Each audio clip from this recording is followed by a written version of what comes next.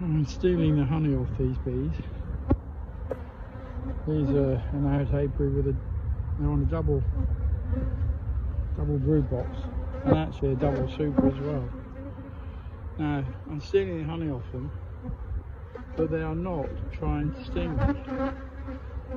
So I'll be in quite a state here now if every one of these bees is trying to attack me as I steal their honey.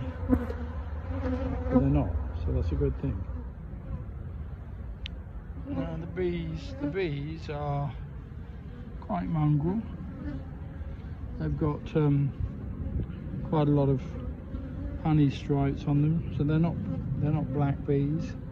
They're mongrel bees, and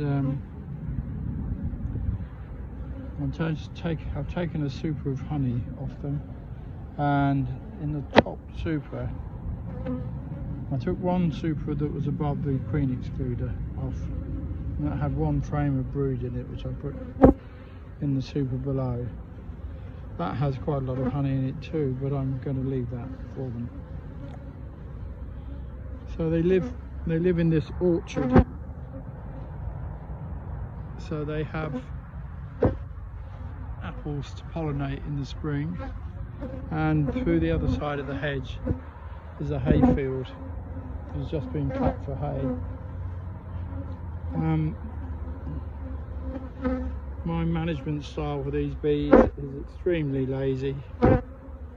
I leave them alone. I don't inspect them. I don't treat them. I just take the honey off them occasionally, and that's all I do. They have been inspected by the bee inspector, so he's had to dive right down through all those boxes and go into the brood box, but I'm afraid I don't.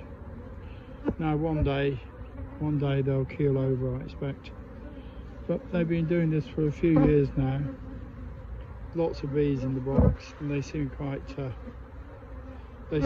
happy to be left alone and to make some honey. There's a lot of bees on the top here at the moment. They're just taking the honey down, disturbed by moving the two boxes. I'll give them a bit more time just to gather that honey up, and then I'll scrape the top of those frames, put the queen excluder back on, and put all the boxes back. I think there are 3 except one, so this one won't go back on. I might put another box on with the wet honey frames when I've taken what honey I can get out of them. Then I'll bring the box back with the wet frames and put them back on top of this hive to clean out. I won't feed them. I won't feed them in the winter, apart from give them a lump of fondant. So any honey that they make now, they've got quite a lot of honey in here, and any honey that they make between now and spring, they will keep, unless we have an extraordinary strange year and there's 3 boxes full of ivy, then I won't take any honey off them.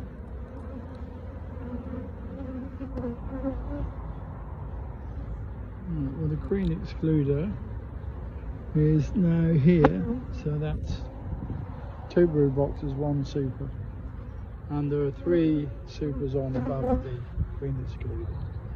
These bees are quite happy to have a hole in the cover of the crown board, and sometimes I might, well in fact I'll put these scrapings that I've taken off the tops of the frames, I can put on here, and they will just clean those up, and I'll take them away as a bit of wax eventually.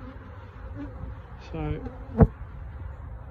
these bees will go in sooner or later, and yeah, 13 frames, unlucky for some, but a touch wood, 13 frames of honey taken off, which for this year is a good haul, because it's getting quite difficult to make any honey this year, it seems.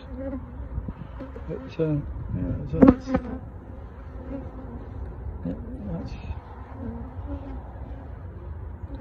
that's that one. Now I've got 4 other colonies in this apiary, and I shouldn't think there's going to be much honey in any of the other 3. The other 4. I shouldn't think there's going to be much, but this one seems to do well for the honey making. These are bees from the other hive, and again pretty mongrel. Some haven't got any honey stripe and are quite dark, and some haven't quite pronounced buckfast indicator. So yeah, mongrel bees. There was quite a bit of honey in this hive, but not much of it that was really sort of capped.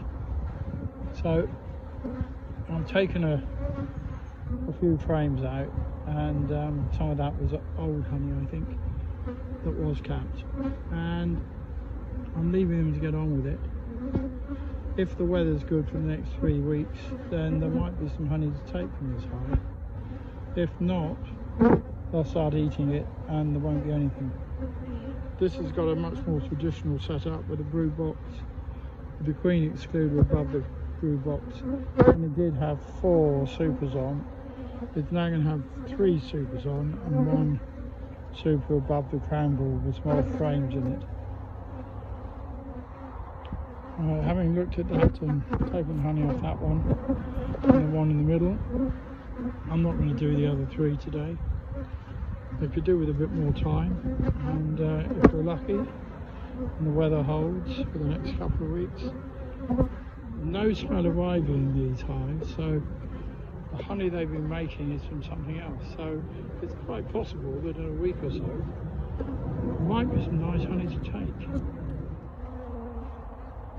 No ankle stings, didn't have to wear the Wellington boots today, but I have them with me just in case.